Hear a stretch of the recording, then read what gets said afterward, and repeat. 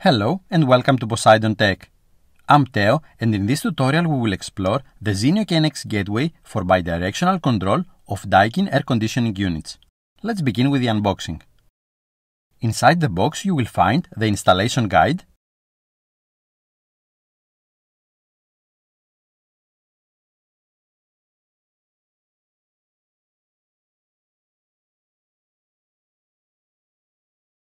and the KNX Gateway.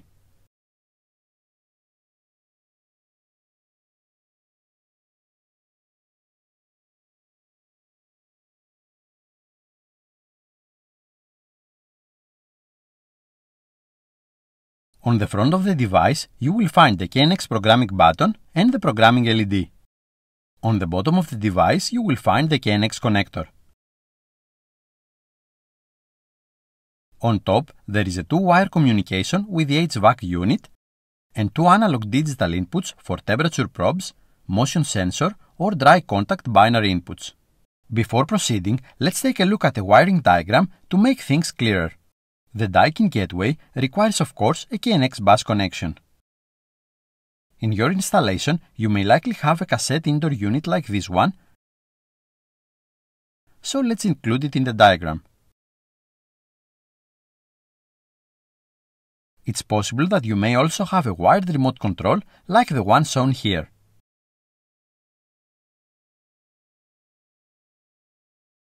The wired remote control is connected to the terminals P1 and P2 of the indoor unit. The terminals P1 and P2 of the KNX Gateway must also be connected to the terminals P1 and P2 of the indoor unit. The communication between the KNX Gateway and the indoor unit is bidirectional, allowing you to send commands from KNX to the AC unit and receive feedback from AC unit to KNX. In an installation with both a wired remote control and a KNX Gateway, it is important to establish one as the master and the other as the slave. If the wired remote control is set as the master, klick-di must be configured as the slave, and vice versa. Klick-di also features two analog digital inputs, allowing you to connect accessories such as a Zennio temperature probe, a Zennio motion sensor, or a dry contact binary input. According to the installation manual, commons of different devices must not be connected together. So I guess that you cannot combine two different accessories such as a temperature probe and a motion sensor. If any of you have attempted this, please share your experience in the comments below. Before purchasing klick-di, please check first its compatibility table. On the products page, go to Technical Documentation and click on Compatibility Table.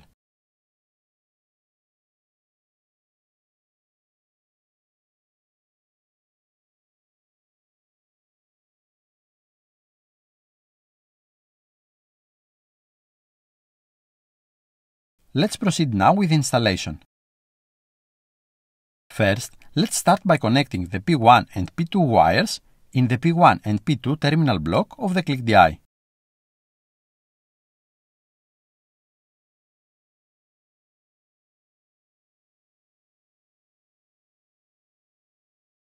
Then, I will connect the KNX bus connector to klick-di.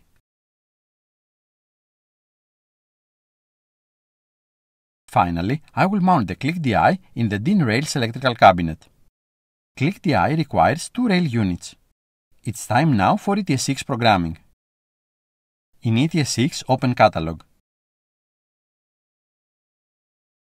Navigate to Zennio. Search for klick-di. Drag and drop klick-di version 2 into your project.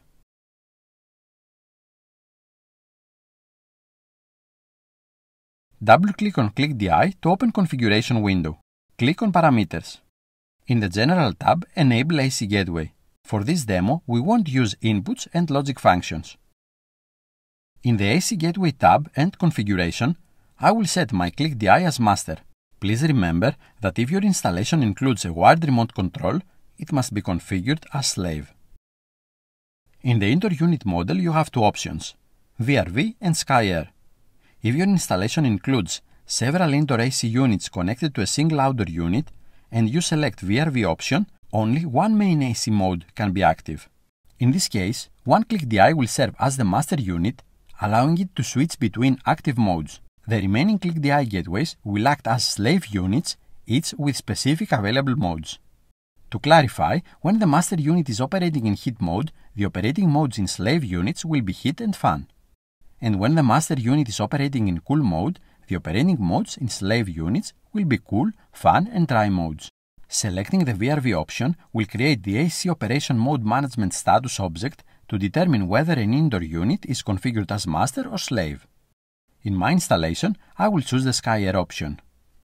klick-di allows control of the AC unit operating mode through two 1-byte objects, AC mode and AC mode status. You can refer to the table below to check the operating modes and the corresponding object values. Additionally, when selecting the simplified mode option, you can use a 1-bit cooling heating object and cooling heating status object to switch between cooling by sending a value of 0 and heating by sending a value of 1. I will choose 3 levels of fan speed. Since this AC unit does not have flaps, I will disable this option. The external reference temperature object receives temperature values from an external temperature probe. Please note that this object is available only when klick-di is configured as the master control.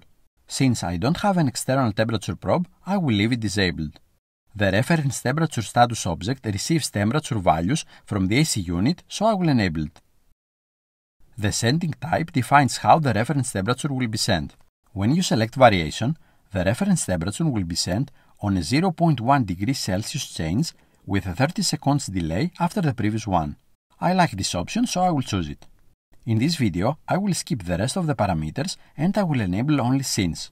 If you need more details, please feel free to leave a comment. I will create 2 scenes. Scene 45 turns on the AC unit, in cooling mode, sets the fan speed to the minimum and set the set point value to 26 degrees. Scene 46 turn off the AC unit and returns the mode to cooling. The next step is to link group objects with group addresses.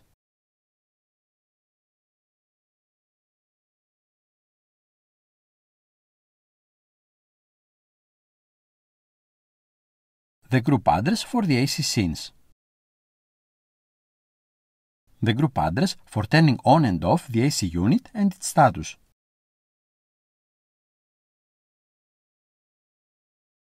The set point group address and its status.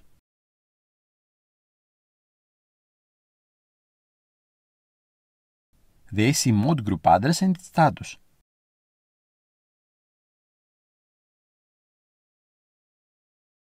The fan speed group address and its status.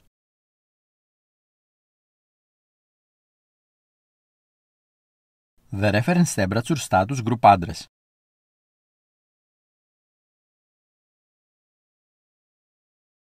The final step is to download configuration to device.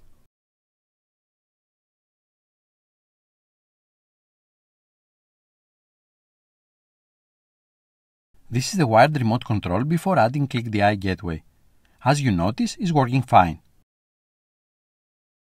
After adding the klick-di, you may notice an error code U5 on the remote control screen with the number 1 flashing.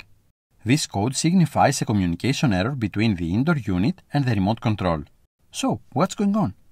Remember that we configured klick-di as the master, and by default the remote control is also set as the master. However, only one device can be the master and the other must be the slave. Since we've set klick-di as the master, let's now configure the wired remote control as the slave. Here's how. Long press the decrease button until the number 1 on the screen changes to number 2. Now the remote control is configured as slave and everything works as expected. And now the fun part. We will test the AC unit using Home Assistant.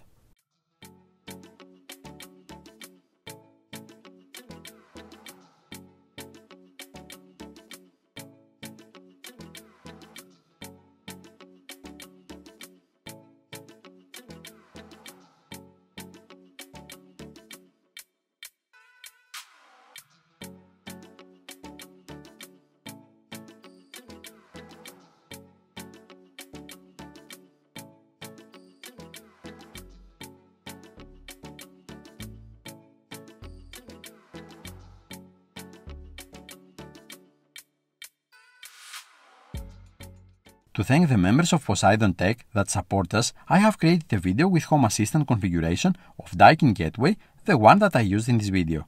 Thank you all for your support. If anyone else wants to join, it's really simple. Just click on the join button that is below this video. Thank you so much for watching. If you have any questions, feel free to leave a comment below. If you find our tutorials helpful, don't forget to like our videos and subscribe to our channel to stay updated with the upcoming KNX tutorials. Until then, happy KNXing, and I will see you in the next episode.